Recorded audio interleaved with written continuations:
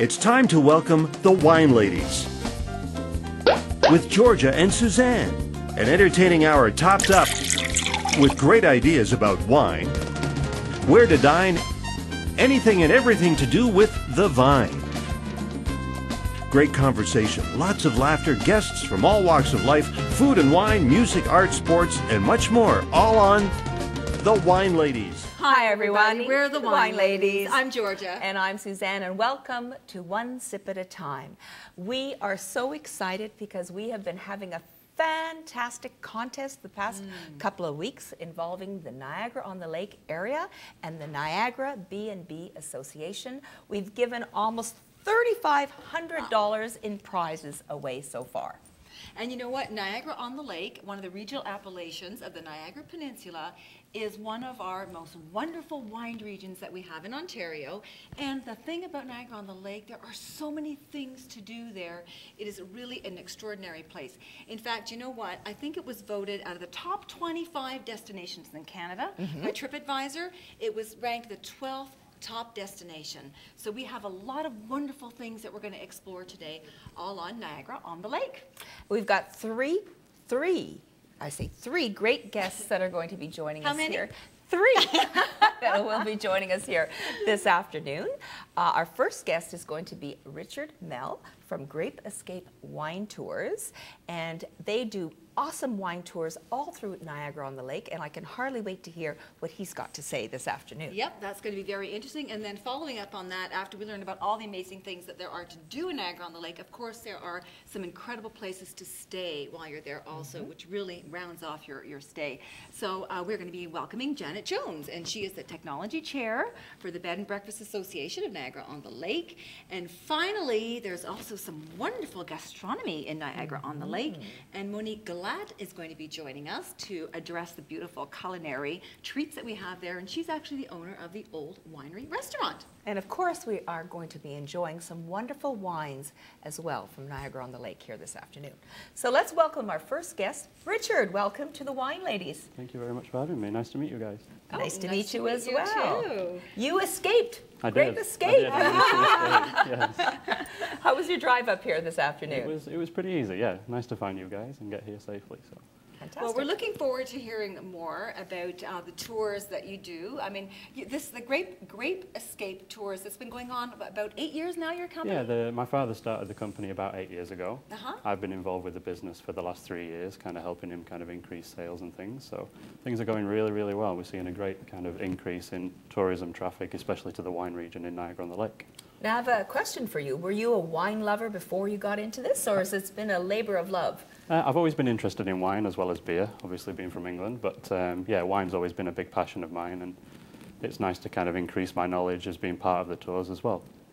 So tell us, like, what would be a typical tour? Like, how many wineries do you typically do when you on your tours? Let's just say. So we generally visit about 4 vineyards throughout the day. We pick guests up directly from their hotels, so they don't have to worry about driving anywhere. Take them to 4 different vineyards. We always make sure we include kind of a full facility tour, so the guests get to see behind the scenes, a bit of the production room, the barrel cellar, and then we have tastings at all 4 of those wineries. And you brought in some wines from, I guess, these are from 3 different wineries, yes, of which are part of your tours. So maybe you can just tell us a little bit about the wineries that are here and the different wines that you brought in. Yeah, for sure. So we actually work with probably 20 to 25 of the wineries in Niagara-on-the-Lake. I just kind of chose 3 here. Obviously, we couldn't fit that much wine on the table. No. Right. Yeah. We could try, though. We could try, yeah. So I brought a 2012 Riesling from Hinterbrook Winery, which is a relatively new winery in Niagara-on-the-Lake, small family-owned, family-operated property. We love visiting some of the bigger wineries too, but we also like to make sure people see some of the small boutique wineries as well, that they may not find by themselves. Yes. Niagara-on-the-Lake does have a whole variety, from the small boutique style to the huge wineries as well. It's wonderful. I mean, the smallest winery in Niagara-on-the-Lake, Vignoble-Rancourt, only has 8 acres of vineyard. So very, very small scale, up to your large kind of corporate enterprises like Jackson Triggs and Inniskillen. Yes. Yeah. So yeah, I also brought a red blend from Culinary called Insieme, which means together in Italian. Okay. And I brought, obviously we can't go speaking about Niagara-on-the-Lake wineries without having some ice wine on the table. Absolutely not. Right. So we brought the Vidal ice wine from Pilotary Estates too. Okay. Now tell me, where do most of your clients come from? Are they more from the GTA, or what areas do they we come from? we see a high percentage from the GTA. Obviously, it's a great weekend getaway for people, you know, just over an hour's drive down the road. So I'd say probably 50 to 60% of our guests come from the GTA. Well, that's what we're doing with this wonderful contest. Everyone who has an opportunity to win this prize, there were like 5 wonderful prizes, and every prize had a 1 or 2 night stay at a Niagara B&B. So you can stay overnight, absolutely. Yeah, for There's sure. lots to do. Yep. You know what, in Niagara-on-the-Lake, like I remember reading somewhere, there's like a few quotes. I think actually when I was sort of checking out your website a little bit, first of all, Sir Winston Churchill, didn't he say that on the Niagara Parkway, it's the beautiful, most beautiful stretch he's ever sort of driven along for a Sunday drive. Exactly, the really prettiest stunning. Sunday afternoon drive in the world. And what are some of what makes it so pretty? What are some of the stops that they see, or some of the attractions? Well, there's a lot of historical sites driving down the parkway. You know, obviously Niagara-on-the-Lake was a key element in the War of 1812, which we've Yes. just celebrated the bicentennial. That brought a lot of tourists to Niagara-on-the-Lake too. Yeah. So you've got kind of McFarland House, Laura Secord, you've got a lot of historical of sites history. all the way. A lot of history in Niagara-on-the-Lake too. Yeah, and the food also, there's amazing food, wonderful restaurants there. There certainly is, Yeah, yeah. yeah. We actually incorporate some of the restaurants into our tours. We do kind of lunch tours and Okay. dinner tours too. So, you know, people can visit a few wineries, enjoy a winery restaurant meal as well before we Are take them people home. often surprised that we have such a fabulous wine industry here in Ontario? I think that's a lot of my friends back in England. You know, when they found out what I was doing for a job over here, they kind of were surprised because the Canadian wine market, unfortunately, has not quite expanded as much as what we would like to overseas. Right. So it's nice to bring kind of the fact that Canada has these amazing wines and wineries to people that are not from Canada. And it's not only all about ice wine, although No. that has helped us put us on the map. Yes. I mean, we are really making some extraordinary table wines, regular wines as well. Oh, for sure, yeah. Yeah. You know, there's a lot of cool climate varietals that really, really do grow well in Niagara-on-the-Lake because of the lake effect and the Niagara escarpment, which really helps to make Niagara-on-the-Lake such a great growing region. Now, speaking of wine, we've got 3 bottles here on the do. table, and we've got 3 empty glasses. I think it's time we try What kind something. of wine ladies and wine lady hosts are we anyway, Suzanne? Obviously, not very good ones. Well, I know there was one that was open, so that was the NCMA? Is Yes, that the one so that's this open? is the red Okay. blend from Culinary. Alrighty. So this has 4 varietals to make up the blend. It's Okay. 36% Cabernet Sauvignon, 32% Cabernet Franc, 17% Merlot, and 12% Syrah. Okay. So it's And there's something very special about the way this wine is made, in the style in which it's made. exactly, yeah. So 100% of the fruit that goes into this wine is actually dried in a greenhouse. So it's made appassimento style, Right. which really intensifies the flavors of the wine. So. Yes, yes. Look at that color. Wow. What year is it? So this one is a 2011, I 2011? believe. Yes. 2011? I think we should have a toast to this, Yeah, don't you think so? cheers. Cheers, yes. Cheers.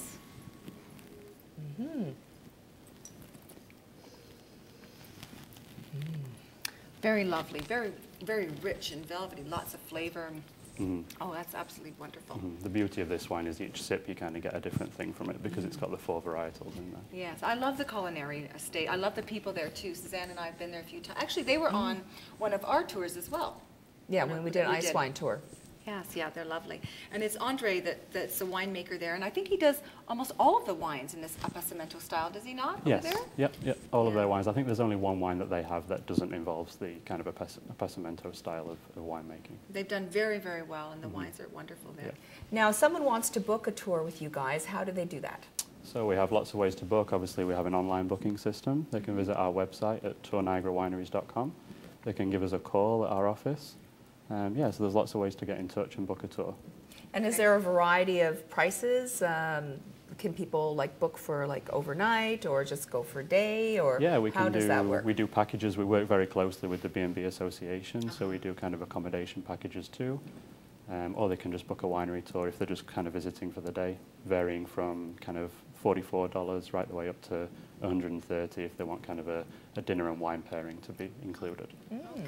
And one thing about Niagara-on-the-Lake also is, you know, it's not only about the summer, I mean, there are always so many things to do there, whether it's spring, summer, fall, winter, and we have our Ice Wine Festival. And I heard actually there's something new that's coming out this year. I think it's called the Icebreakers Comedian Festival or something like that. Have you heard about that? I haven't actually. Comedy. No.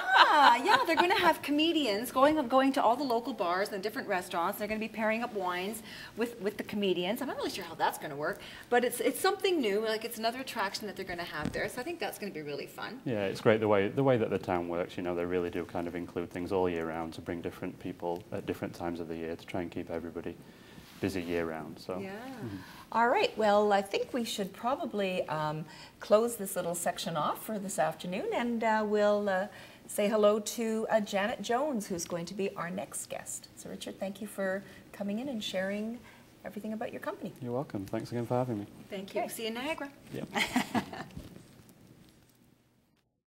So we've just had a wonderful conversation with Richard telling us about all the wonderful things there are to do in Niagara-on-the-Lake. And of course, if you're going to be going there and you're going to be staying a couple of nights, a weekend, or a week, it's very important to have the right destination to stay at. And Janet Jones here has that covered in a really big way. She's the technology chair at the Niagara-on-the-Lake Bed and Breakfast Association. Plus, she also has her own bed and breakfast called the Carbonell. So Janet, welcome. Nice to have you here. Thanks so much for having us. So do tell, I mean, we did spend some time in Niagara-on-the-Lake last summer and did a tour of some of the B&Bs. Wow, what a terrific choice there is out there. Unlimited supply. Yeah. Literally. Something for everybody. Well, literally. and a lot of us, right? There's about 136 members of the association. And they represent small one-room only operations to, you know, larger villas that are 5 rooms, but the majority are 3-room bed and breakfasts. Okay. And so, and they are old, historic, and they are modern, and they are rural, and they are down right near the cenotaph. The easiest way I will tell people is if you go to the website, which is niagarabedandbreakfast.com, there's an ability to filter. So choose each what you person, want. exactly. So if you need a king-size bed, if you need ground level entry, if you need 1 kilometer to the cenotaph, you can filter all those things. Awesome, that's convenient. It is. And, Yeah, the contest we did last week was the 4th giveaway that we had, and your B&B was featured in It that. is, yeah. And the Ice Wine Festival, my God. We're that excited. was so popular. We had thousands of entries for that. Well, it's January, and again, you talked to Richard about your core, you know, demographic coming to Niagara-on-the-Lake, and certainly GTA is definitely it. And if you want to get away in January, which most of us do, yes, we don't necessarily get to go all south. So just a little bit Niagara-on-the-Lake for a change of scene and a little so wine never hurts. Pretty, with a little bit of snow, a little bit of ice. Yes, so it's lovely, and we're excited. It's my first winter in Niagara-on-the-Lake, so we're looking forward to it. Yeah. Oh, wow. That's true. You said you were from Winnipeg originally. Yes, we just moved, it's not be warm originally, for you. but most recently. Yeah, well, although the dampness is kind of interesting, but yeah, so it's just lovely. So it's fun, and you know, and there's so much more to do than just wine as well. Yes. Right? And that's we think, one of the big pluses of staying at a B&B is you get that personal experience. And so whatever your interests are, if it's cycling, then your host can send you off to the right cycling paths, whether that's the Welland Canal or along the Parkway, or if you're into just walking or you want to hike the Bruce Trail, those outdoor activities, golf, obviously. But if you're historical and you want to go to the museum, the art galleries, there's a never-ending art, of course. Plays, the Shaw Festival, which Festival. when you say, will people come for more than a couple of nights? I mean, we have had a number of guests that stay for a week and do the Shaw Festival. Of course, is the Days of Wine and Chocolate in February that's coming up as well. A little bit tied to Valentine's, and that time of year is perfect. There's a lot to do. Well, and even through the winter, the Shaw Festival has a movie series. Oh, I did see film series that they do. Right, they have like documentary series also, different, right? some older movies, some classics that they show at the theater. So it's something fun again, and a little indoor activity that. And of course, the breakfasts at your B&Bs, eggs Benedict, whatever you want. We all have our specialties. What's the specialty at your spot? I do a stuffed baked French toast with a fresh blueberry sauce. Ooh, that sounds good. It's lots of fun. Stuffed baked French toast. What's it stuffed with?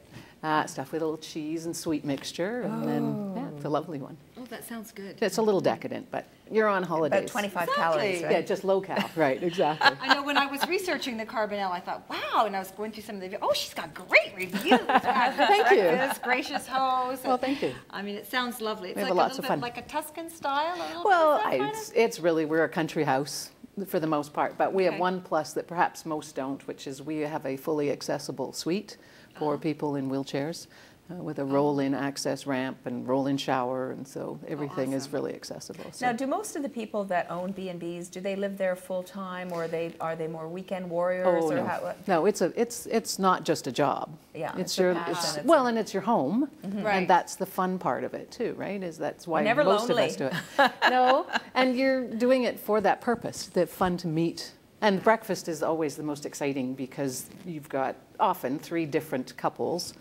And they're sitting around the breakfast table, meeting each other and talking Yeah. about their own experiences. And we had a great one. We had a couple from Slovenia, a couple from Australia, and a couple from Toronto at the same breakfast. Wow. And the conversation is it's so much fun to listen Yeah. to and to hear them enjoy each other and tell their stories. And they go all over the place, the conversations. And it's like you traveling with them. I mean, that must be really fun just to It meet is. the different characters, right? Well, and sometimes, we've traveled to the same places, and so there's lots of different comparative stories as well. Yeah. And people are there, some of them for special occasions. We had a couple that were doing their bucket list tour, 3 months around the world, and Niagara Falls was one. So, of course, lots of people visit the falls and stay in the Niagara-on-the-Lake. It's a little quieter environment, perhaps. So. Yeah. Now, For those who don't know, oh, Sorry, we asked Richard what people thought of the wine here in Canada, and from your perspective, from people that stay at the B&Bs, what do they think of Canadian wine? Most of them are strongly supportive, especially lots of them come specifically for the wine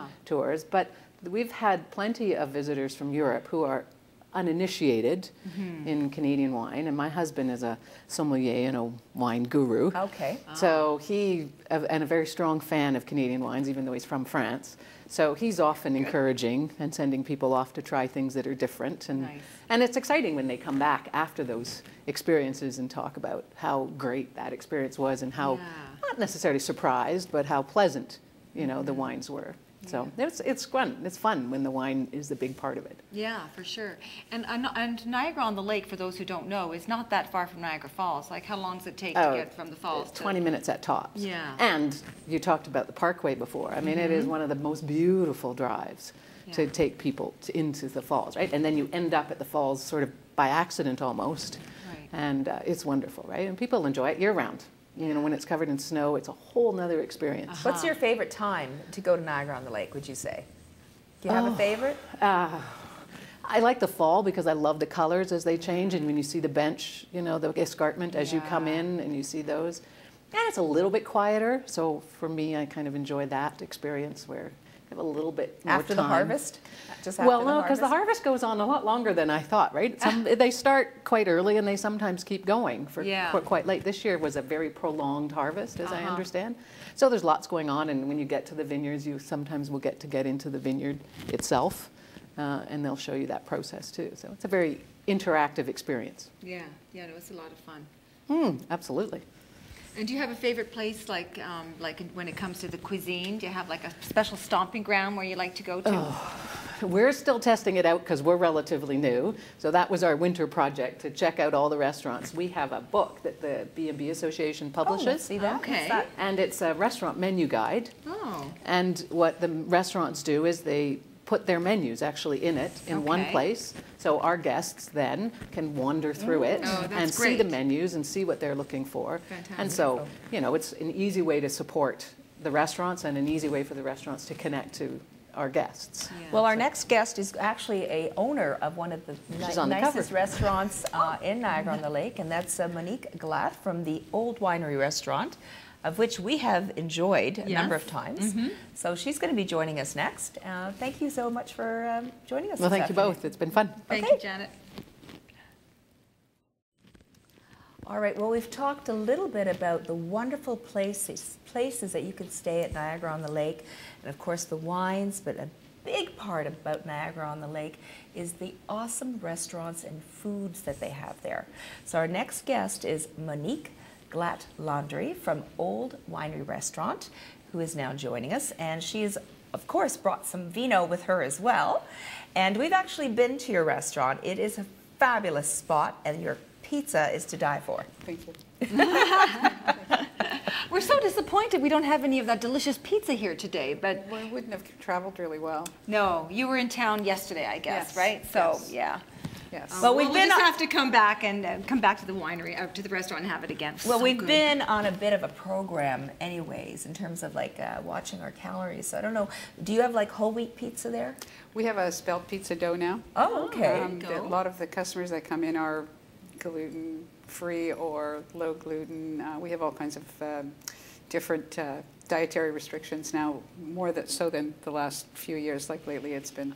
So we're trying really hard to, devise different recipes for people's intolerances. But whole wheat crust, we haven't got that.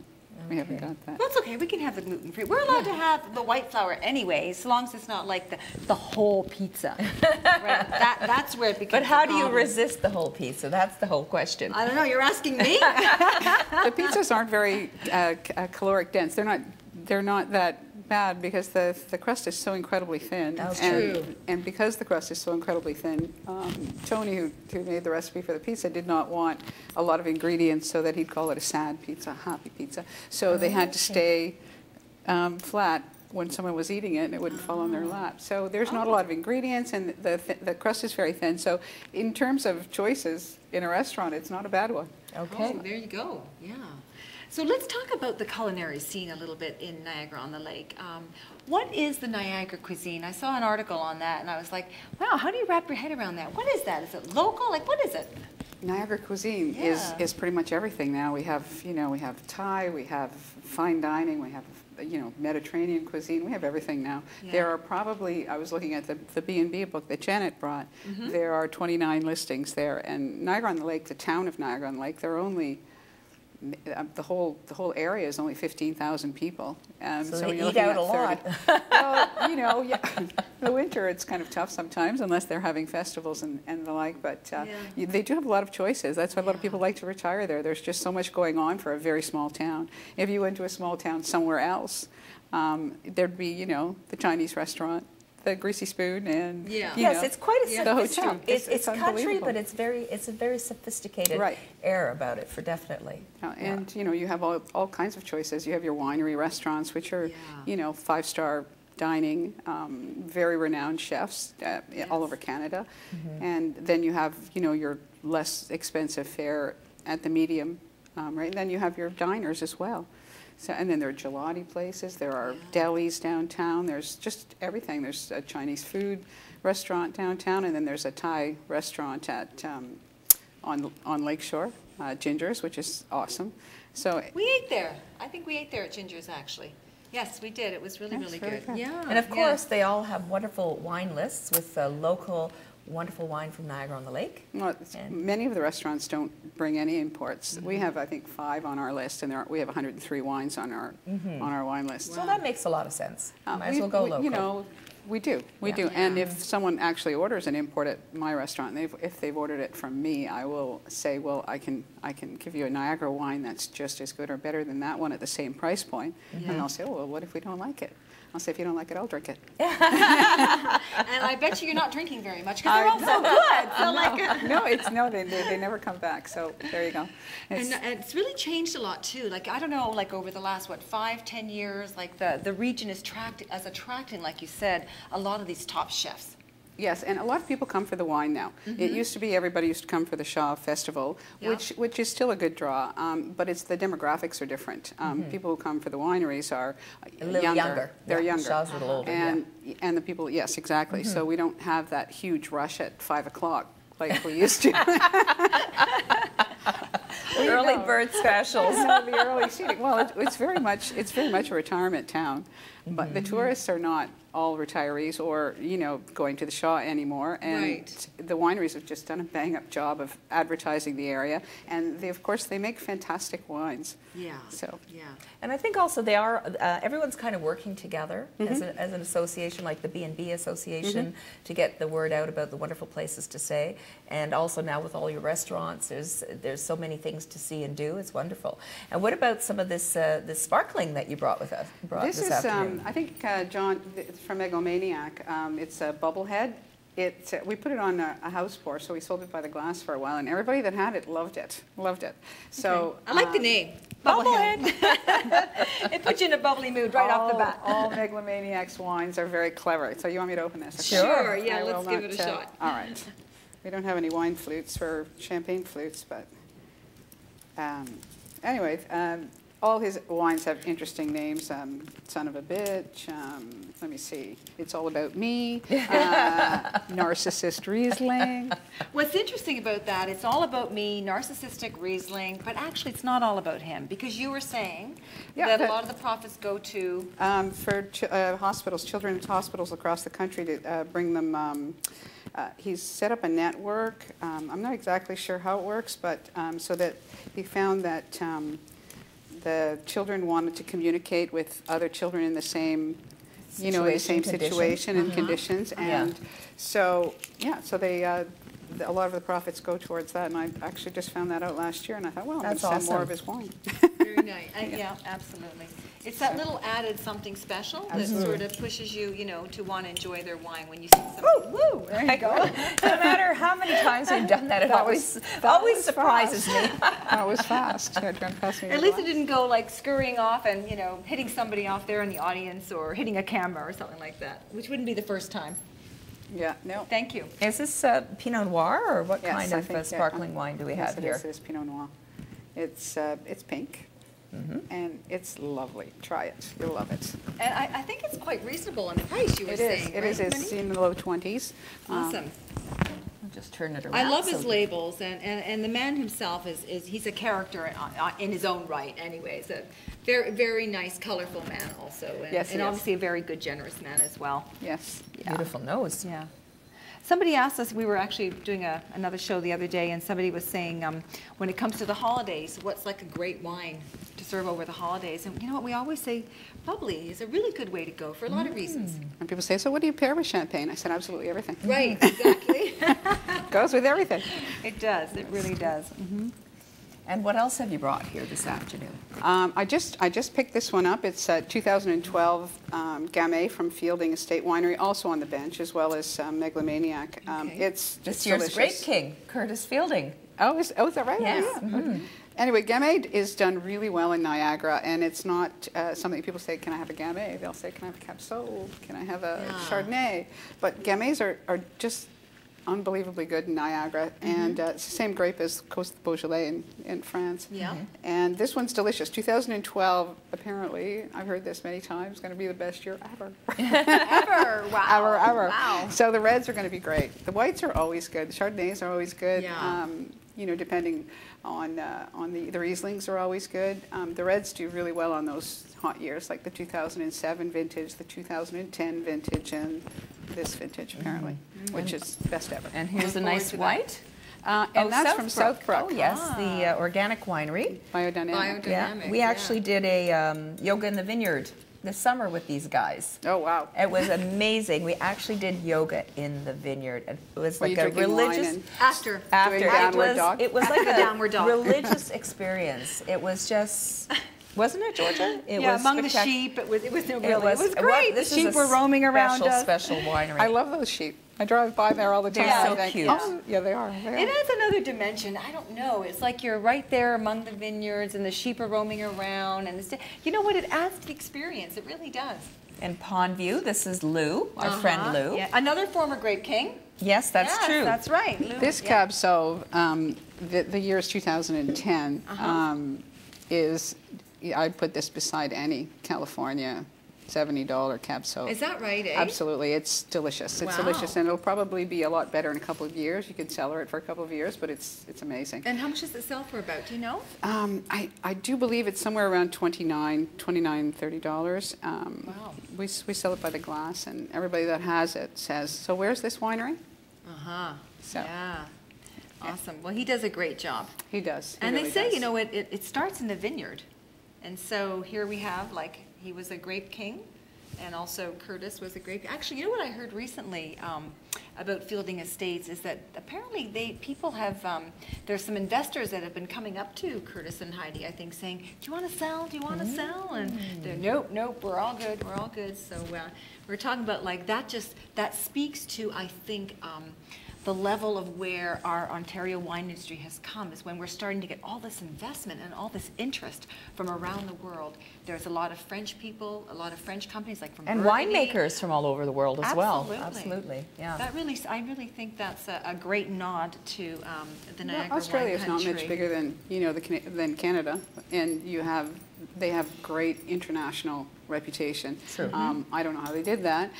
However, I'm the biggest fan of Niagara wines. If I go to a restaurant and they haven't got a Niagara wine, particularly if they're really close to Niagara, Sure. Yeah. I will say, so, where's your Canadian wine? Good Yeah. for you. It's down the street. Oh, well, we don't like Canadian wine. Have you tried? Yeah. So I've Yeah. convinced a lot of my friends and my family to, okay, try this, you're going to love it. Try this, you're going to love it. Now they buy it all the time. So it's just a matter of, getting people trying the wines and not thinking of, Brights from 25 years ago. Yeah, you have to get over that, folks. Like, oh my goodness, we've grown up, we've matured, we've got some fantastic wines. Yes, we do. Yes, we do. Yeah, and to go with all the great food, obviously, again, like we were saying in Niagara-on-the-Lake. So just want to, again, like reiterate to everybody, come out to Niagara-on-the-Lake. There's And so much to stay do. at a Niagara B&B. Yeah. Yeah, the B&Bs are, some of them are, oh, wow. So we have one more contest in January, and one more great prize to give away. And that is going to be a stay in Niagara-on-the-Lake in February during the Days of Wine and Chocolate. And we actually did a tour last year on that, and it was spectacular. So make sure you visit Niagara B&B website and come out to the Old Winery restaurant, try their pizza, and their salads are amazing as well, and a great wine list. And thanks so much, Monique. Oh, you're welcome. It's my pleasure. Great to see you. And happy holidays. Okay, you too.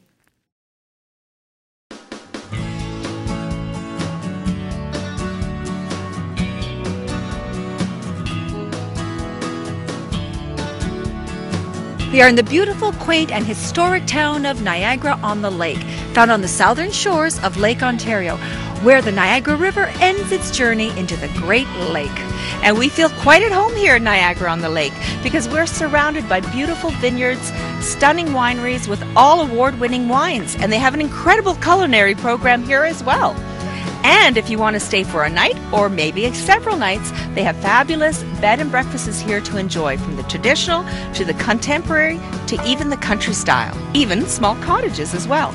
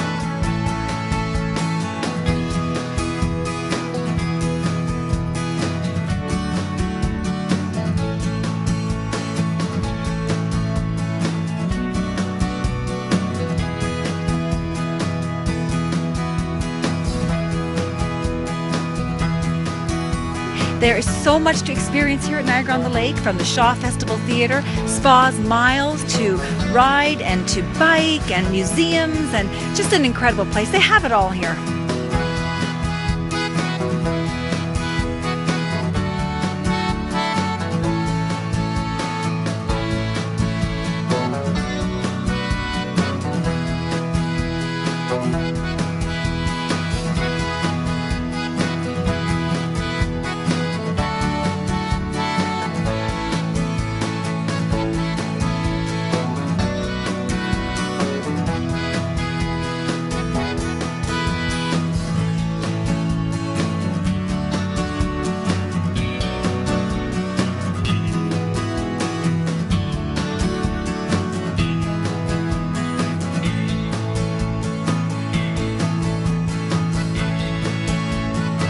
What a gem of a destination. No wonder it was ranked 12th out of the top 25 destinations in Canada. We invite you all to come on Niagara-on-the-Lake. You'll be so glad you did.